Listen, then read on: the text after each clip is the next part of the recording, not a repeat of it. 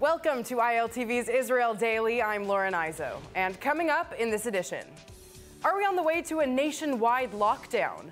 Numbers continue to spike as Israel grapples with the battle against COVID-19. Then, first the UAE, now Kosovo. What other countries are on their way to normalization with Israel? We have an expert standing by. And it's too hot for rain this time of year, but something else is falling from the sky over Tel Aviv. Something you might not expect.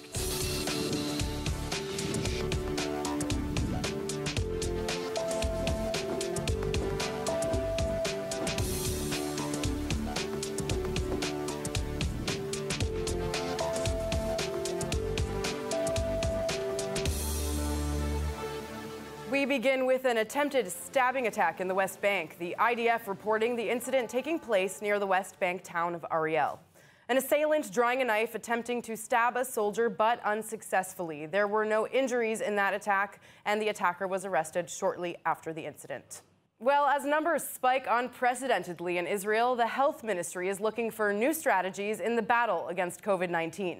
Lawmakers on Thursday approving a citywide lockdown for 30 municipalities across the country. More in the next report. Over the weekend, Israel surpassed 1,000 deaths as a result of COVID-19.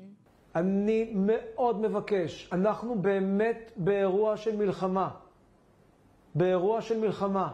אני מבקש מכולם להיות אחרי הממשלה, אחרי הקבינט, כגוף אחד. אחרי ההחלטות הקשות. כגוף אחד. כי יש לפנינו עוד החלטות קשות. Israel's prime minister also announcing that several municipalities would enter a lockdown beginning Monday after a single day's infection rate topped 3,000 cases. וקיבלנו החלטה להפעיל סגרים על הערים האדומות. משם יוצאת הדבקה גם לתוך הערים עצמם וגם ליתר אוכלוסיית ישראל. אני מבקש את שיתוף הפעולה של כל אזרחי ישראל על מנת לבלום את התחלואה הזאת. זה חשוב לבריאות של כל אחד ואחד מכם. Coronavirus Commissioner Professor Roni Gamzu said that total lockdowns were only expected to be placed on 8 to 10 of the country's reddest communities, while night lockdowns and other severe restrictions would be implemented on the less severe areas. וזה מסר לכל מדינת ישראל. בבקשה, שום חתונות היום, שום אירועים המוניים, שום התקהלות שאיננה חוקית. שום זלזול בשום מסעדה, בשום מקום. יש ערים במדינת ישראל שבשבוע הקרוב הולכים להיכנס לעוצר ולסגר ולקושי כלכלי וחברתי ואישי ונפשי. Under these new measures, residents will be prohibited from venturing more than 500 meters away from home, except for the supply of food, medicine, and other essential house maintenance needs. All non-essential businesses will be shuttered. Educational institutions will be closed except for kindergartens and special education, and travel to, within, and from the cities and even certain neighborhoods will be restricted. כל אחד שלא שם את המסכה ומזלזל בכל אירוע שהוא, בכל מצב שהוא, בעיניי יורק בפרצוף של רופא או אחות שעובדת ועובדים 24/7 במחלקות הקורונה. ומצטער שאני נרגש שאני אומר את זה, אבל אין זה רגע מכונן באירוע. The restrictions are set to come into effect on Monday, and the list of localities that will be placed under lockdown to be finalized today.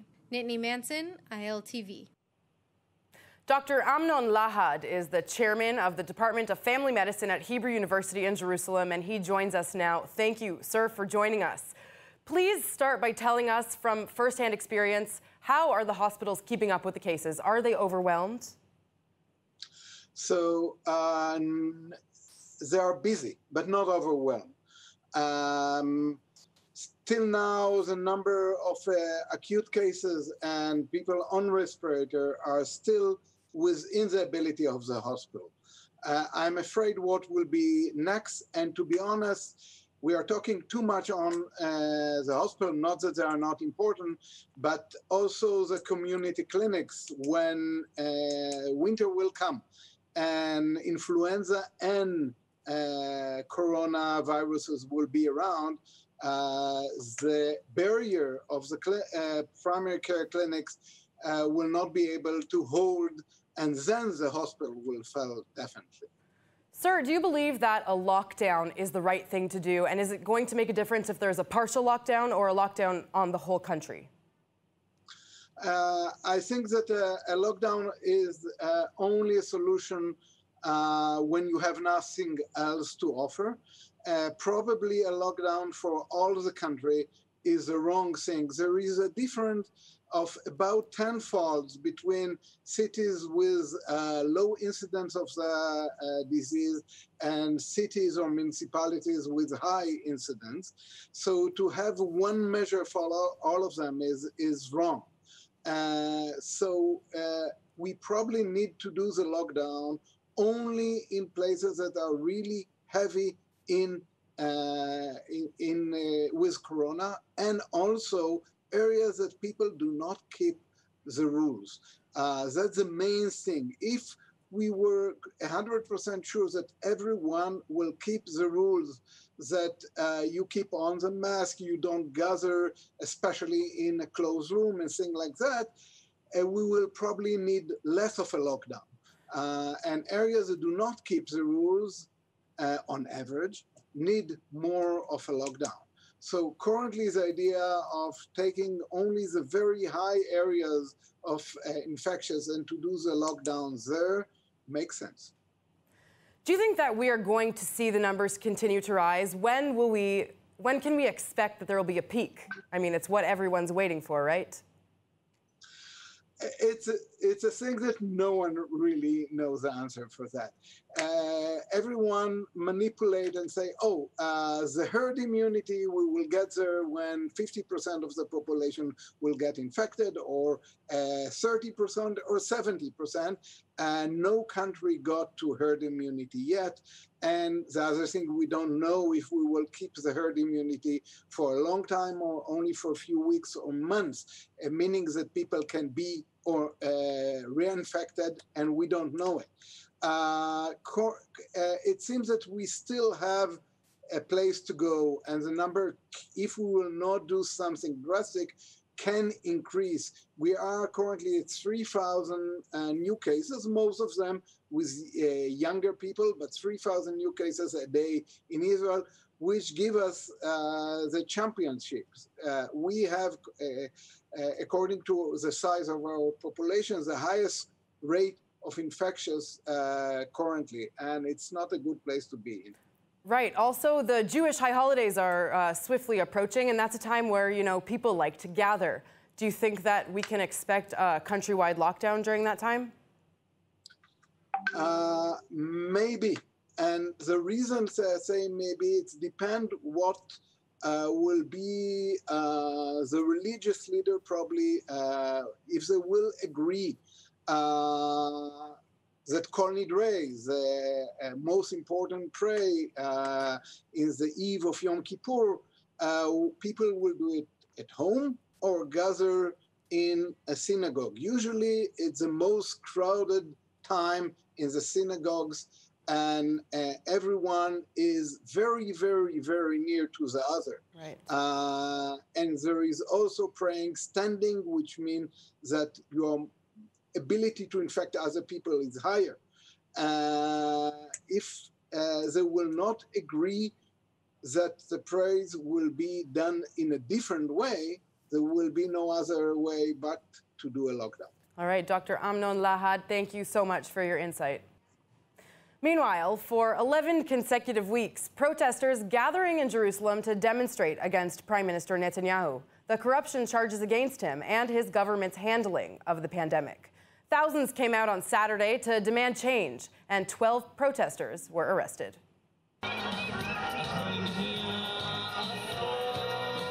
Now here it's a protest against the government, and a lot of people are coming here for different reasons. Some people are coming here to protest the police violence. Some people are coming here to protest the corruption, Bibi corruption. But the thing that unites everyone is the government, that everyone wants the government to change. because there's a lot of unemployment in the country and because of the handling of the coronavirus. I came here in order to make Bibi Netanyahu go away. We are tired. That's enough. We don't want him anymore. From corruption to historic peace agreements. After the deal with the United Arab Emirates, more countries are on the way to normalizing ties with Israel, now European ones. Kosovo has agreed to establish diplomatic ties with Israel and will, along with Serbia, open an embassy in Jerusalem. Also, the new president of Malawi announcing plans to open a diplomatic office in Jerusalem, a first for an African country. In addition, in the Middle East, Saudi Arabia has officially confirmed in a statement that they will allow Israeli commercial airplanes to fly through their airspace. Now, to break this down, Middle East expert Dr. Moti Kedar joins us. Thank you, sir, for being with us. Pleasure. Now, let's start with the Middle East. Does this confirmation by Saudi Arabia that Israel can cross its airspace mean that an actual peace deal might be on the way? Well, I think that the Saudis and the Emiratis before them, and the Israelis, of course, want to give Trump the credit for bringing peace to the Middle East, as we see, in order to enhance his chances to win in the elections of the beginning of November. Because all these countries, Israel, Saudi Arabia, Emirates, and more, want Trump to continue in office in order to continue the pressure on Iran not to join again the JCPOA, and of course not to lift the sanctions on Iran. And therefore, they are now in some kind of a hurrying up in order to shape like what looks like a peace in the Middle East as wide as possible in order to give Trump this credit of being the sponsor of this peace. Why is it in Kosovo's interest to establish ties with Israel? And will Serbia follow after this embassy move? Well, Israel waited because Kosovo already, as an Islamic state, which is like half the size of Israel, which is not big to begin with, and Kosovo declared its statehood in February of 2008, almost 13 years ago. But Israel refrained so far from recognizing Kosovo because of two reasons. One is Israel didn't want to hurt its relations with Serbia, which was always against the declaration of independence of Kosovo, because Israel and Serbia are very tightly connected. Secondly, Israel did not want to legitimize something like declaring of statehood because it actually legitimizes the Palestinian statehood as well. But since now Serbia and Kosovo decided to recognize each other, so Israel has nothing to lose if Israel will recognize Kosovo. It's not peace agreement because we never had a war with Kosovo. Kosovo was not a state until now, or at least until recently. And what we have is mutual recognition of an Islamic state named Kosovo and Israel. And apparently Israel made a condition that Israel will go forward with these relations in conditions that the embassy of Kosovo will be in Jerusalem rather than in Tel Aviv or other cities. Right. So here we are. It's like a package deal with, again, the sponsorship of America, because America has already recognized Kosovo already in 2008, or at least implicitly. I do want to touch on that U.S. involvement. As you were saying before, and as we can see from those images, clearly Trump has been the one largely negotiating these deals. I'm wondering, how involved is Netanyahu? And would this wave of peace deals have been possible at all had Trump not been in the White House? Well, I do have the feeling that Netanyahu is deeply invested in these things, in these developments, and with the Emirates, with the Saudis, maybe the Sudanis and the Omanis and the Bahrainis, and of course with the Kosovars as well. Don't forget that this kind of recognition, mutual recognition, is not something which is decided upon between yesterday and today. It is something which you work on for years. And Netanyahu was there for years to work on it. And now it came to a fruition. I'm wondering who could be next. You know, you just mentioned Sudan. We heard that Sudan might be on the way to normalization with Israel, but for the last couple of weeks, no update on that. Now Malawi, more African countries on the way. What can we expect?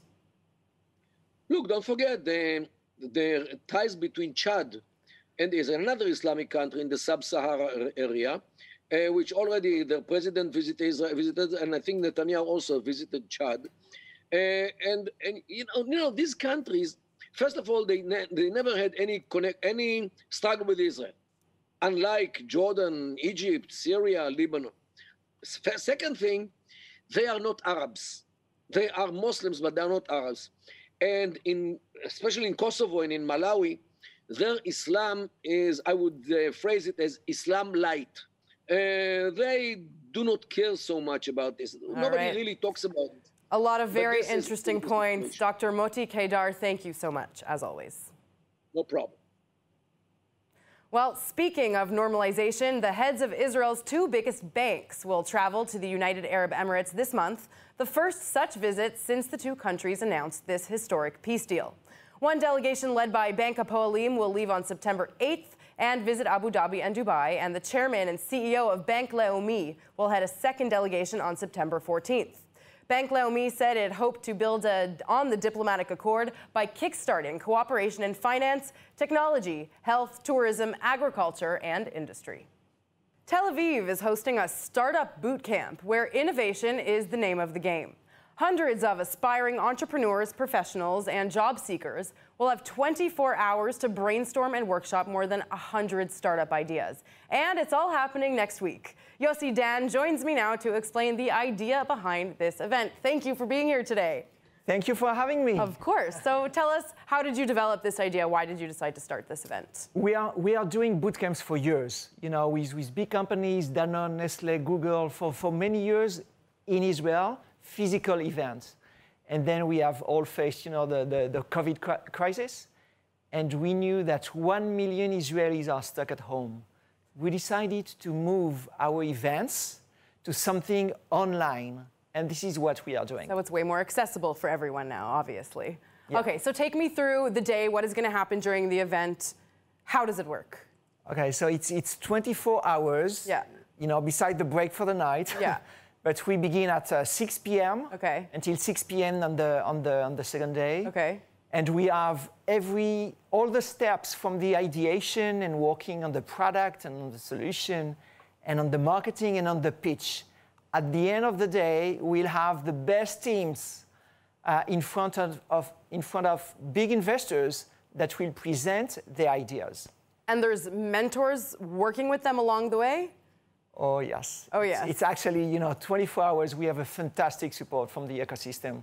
So we do have more than 20 partners and more than 50 mentors. Wow. That will actually escort the teams.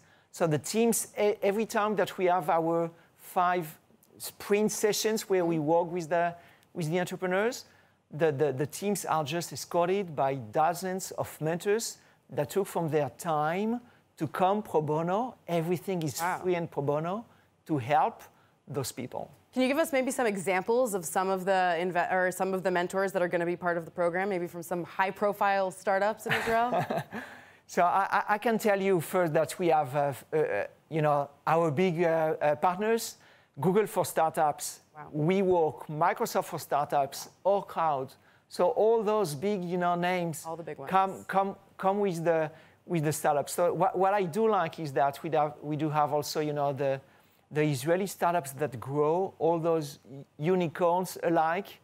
So I can say now that we will have people from Fiverr, from Wix, and others that will come and support the aspiring entrepreneurs. So these entrepreneurs, when they sign up for this event, do they have to come with an idea sort of already formed in their mind, or are they doing everything as a part of this workshop? So this is a good question, Lauren, because we wanted to make it very, very open. So people come as they are. Some of them have ideas, and we know how to work with, and some of them don't have some ideas.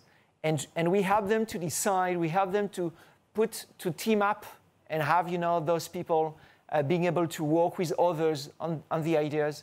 So it's very, very open, and we wanted also to have Olim, to have job seekers, not only the hackers, coders, the ones that usually do it. Right. We want to open that to the world market. We know that we have 1 million Israelis stuck at home without salaries. So we are the light side of this crisis. We want to initiate 100 new startup projects. So you want to initiate 100 new projects in 24 hours. I mean, to me, that sounds very ambitious. Why 24 hours? And do you think that it's going to happen? So we did it before. Okay. We did it before, not in that scale, of okay. course, not in that scale. We cannot, it's not launching startups, of course, but we can actually do early validation on startup ideas. All those people don't have attention from those investors and big companies.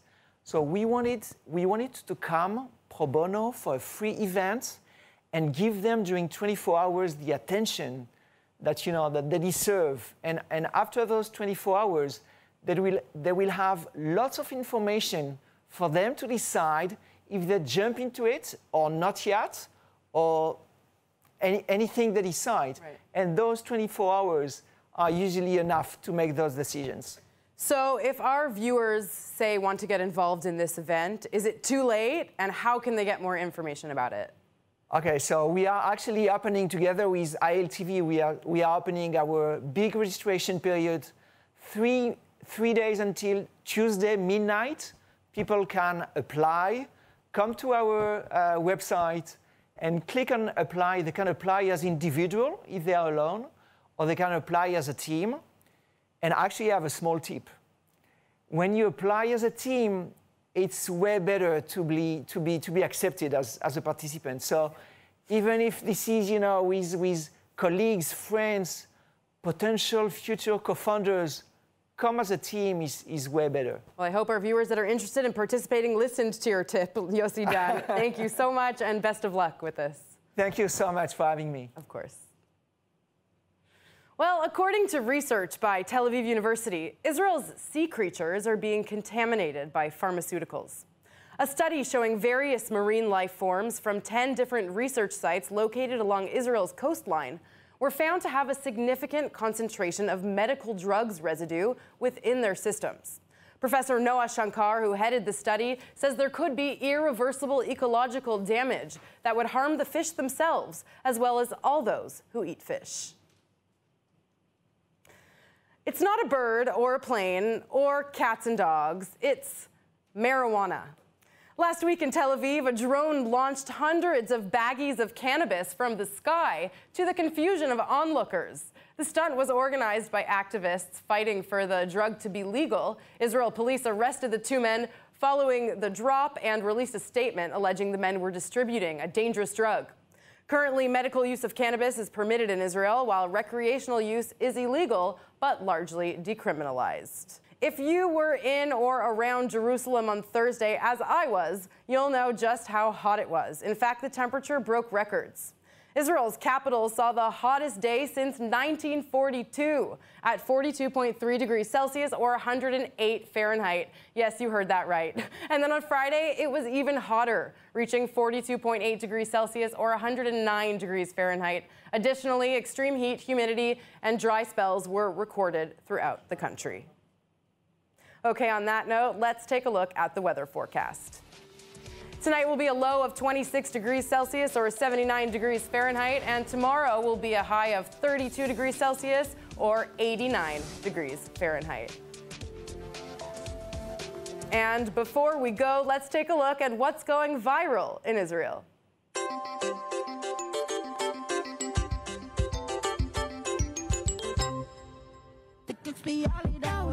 Even though the sound of it is something quite atrocious. If you say it loud enough, you cannot compose.